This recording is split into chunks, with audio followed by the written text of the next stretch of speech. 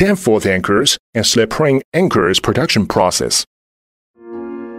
We start from drawings. Producing anchor shank. Pressing logos onto anchor shank.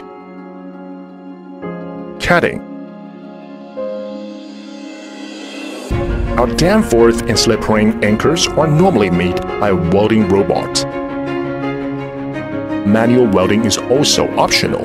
It would be a much better appearance and high tensile performance when made by robot.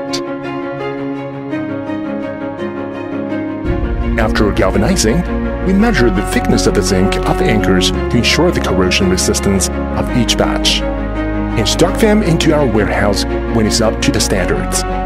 When you order, we can directly pack them in our packing room beside the stocking room.